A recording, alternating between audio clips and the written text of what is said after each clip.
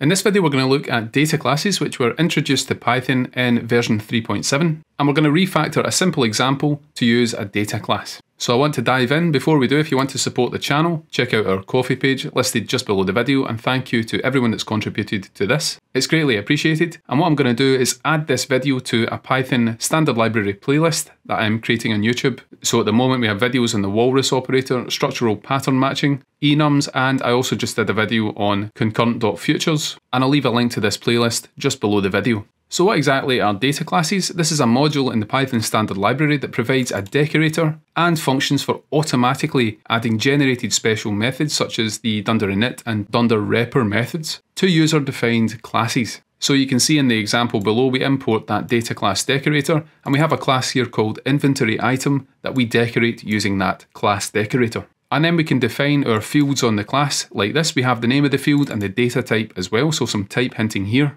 And as normal on a class, we can define methods as well, such as this total cost method. Now, one of the main things that data classes are nice for is the fact that they add this dunder_init method. So that's automatically added, and it saves us from having to write all of this boilerplate code. So instead of that, we just define the fields declaratively on the class. And the data class also provides a dunder_wrapper method as well for the string representation of the object. So data classes can save you time by preventing you having to write those methods and saving some boilerplate code.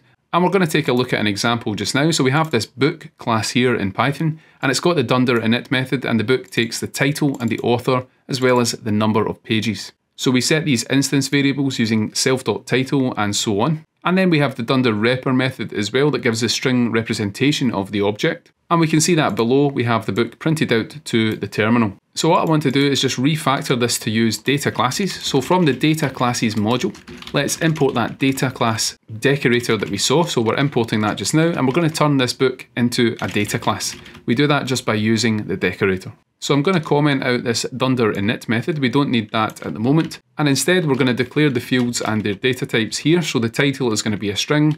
The author will also be a string. And finally, the number of pages here, that's going to be an integer. And we can also comment the dunder_wrapper method out. We don't need that either. And at the bottom, I'm going to rerun demo.py, and you can see we get the same output representation. So by using the data class, we can cut down on this boilerplate code, and it automatically adds the dunder_init and the dunder_wrapper. So we've got no boilerplate here, and we can safely just remove all of this. Before we do, I'll point out that this is especially useful if you have fields coming in the dunder_init method or data coming in, and you're just setting the instance variables based on that data. You can just get rid of that and replace it with the data class. So I'm going to do that just now, and we can get rid of the dunder_wrapper. So that's a lot simpler, it's a lot more readable, and it's a lot more declarative. Now let's take this further and see a few other features of the data classes module. We can actually define default values for some of these fields. So for example, for pages, we can set that default to 0. And if we remove that from the instantiation of the book, so I'm going to remove this number here, when we print this out at the bottom, we can see that pages has that default value of 0. Now if we execute this without a default value, let's go back to the terminal, and I'm going to rerun demo.py, you can see we get an error. The dunder_init method is missing one argument. So let's bring back that default just now. Now I want to talk a little bit about mutability. In other words, can the fields on this class be changed? And of course the answer to that is yes by default. So we have a book here, and if we then set the number of pages to 500 and print this out, let's go back to the terminal and clear that out and rerun demo.py, and you can see that we have updated the number of pages to 500. Now we can actually make data classes immutable, and what we need to do here is pass a parameter into this decorator, and that's the frozen parameter. So we're going to pass that in and set that to true.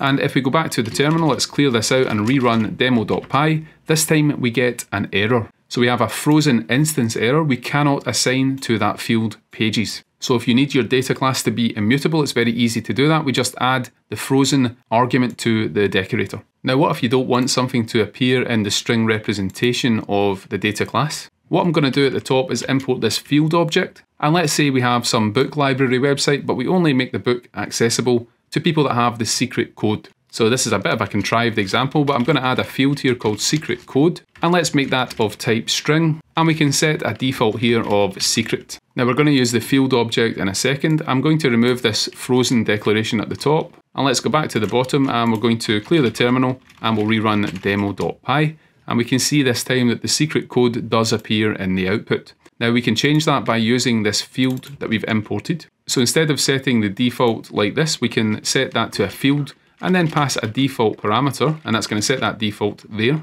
And importantly, what we can also pass is wrapper, and we can set that to false if we don't want this to appear in the string representation of the object. So now if we go back to the terminal and rerun demo.py, you can see that that field does not appear in this. So that's now hidden. And there's one last thing I want to show, and that's the default factory argument that you can pass to the field. So let's go back to the Python documentation for the field function, and we can dig into this in more detail. If you're interested in that, let me know in the comments and we can do a further video. Here we can see we have a data class called C, and it has a field called myList, and that's of type list of integer, and we use the field function here and we define a default factory as the list function in Python. Now if we look at the parameters to field, you can see default factory here, and we also have default above that. Now if the default is provided, that's going to be the default value for the field. Whereas the default factory, if that's provided, it must be a 0 argument callable, and that's going to be called when a default value is needed for that field. And when might that be useful? It can be useful to specify fields that have mutable default values, for example list, and also for dynamic values. Now let's see an example just now. If we go back to our class here, we're going to add a field at the top here called ID. And that's going to be a string, but what I want to set that to is set it to a field instance. And I want to pass a default factory into that. And what we're going to do here is we're going to create a function. Remember, it has to be a 0 argument function. So we're going to create a lambda function here, and what we're going to return is a string version of an object from the UUID module. So we're going to call the UUID4 function here, and we're going to convert that result to a string, and at the top here I'm going to import that module, and again this is from the Python standard library. What this means is that when a default value is needed for the ID, it's going to call this lambda function here, which is going to generate a dynamic UUID. Let's go to the bottom here and we're going to run python demo.py, and you can see we get this error: a non-default argument title follows a default argument. So this highlights an error that I wanted to show. You need to have this in the right order. So fields that have default values, such as the ID, they should follow all the values that have not got defaults. So I'm going to put this right at the bottom here underneath the secret code. And let's go and clear the terminal, and we're going to try and run this again. And this time you can see we have the book printed to the terminal, and it contains this ID here. And if we rerun this again, you can see a different ID is printed to the terminal. Now what I'm going to do just to finish the video is to pass an ID in. So if we go to this definition of the book and we pass in an ID of 1234 as a string, let's go back to the terminal and we're going to execute this, and you can see that it does use the value that we provided.